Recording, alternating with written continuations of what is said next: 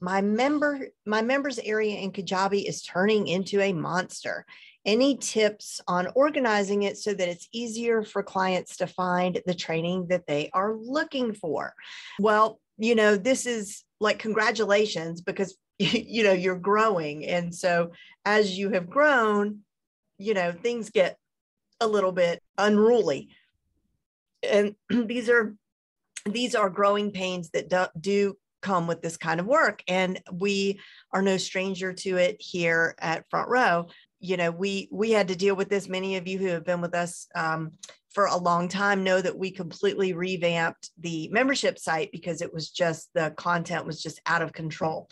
So the way that we did this basically was we took a full inventory. And made it tangible. So I printed out pages and pages so that I could get my hands on everything and be like, okay, and I can make stacks. I like to make stacks and visually be able to sort of sort things out. So however you can best inventory your content, do that first.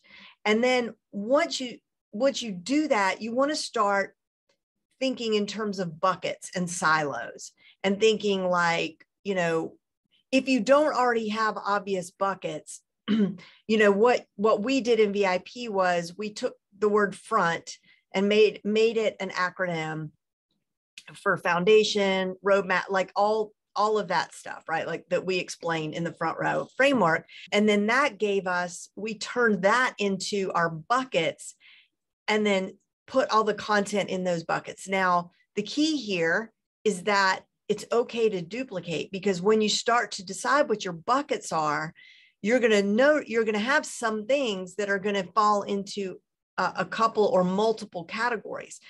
Not only is that okay, I think it's a good thing, because as you said, you want your clients to be able to find what it is they're looking for.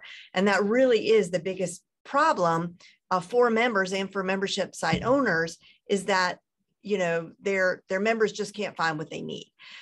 So we decided, in order to, we wanted everybody to just be hit in the head with what they were looking for, so that if they were if they go to one area to find something about a certain topic, it would be there, but it might be in 2 other areas as well. So I think it's fine to duplicate.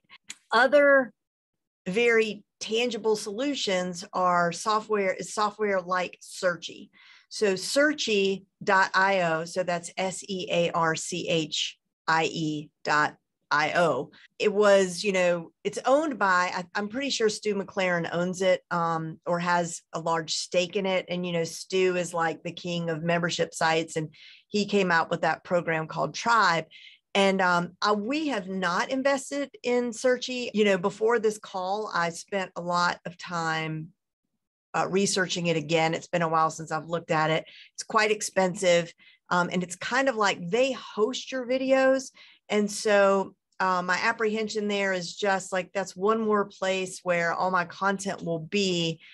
And once you go to the trouble of uploading that much content and it's sitting there on that platform, you're kind of married to it forever, or until you decide to maybe go in another direction. I mean, it's a drastic, I think it's a big commitment. So we may make the move to Searchy, but the thing with Searchy is that your members can type in any word into a search bar. So it could be Facebook pixel. Okay.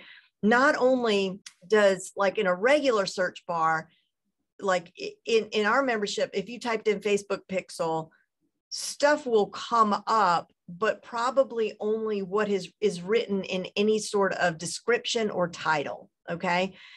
But with Searchy, if you type in the word Facebook pixel, it reads the videos. So every time you say the word Facebook pixel, it's going to bring up those results as well, which is super helpful, right? Because if you think, oh, Jen had a live call, I don't remember where it was, when it was, but I know they were talking about headlines, and how to write a good headline.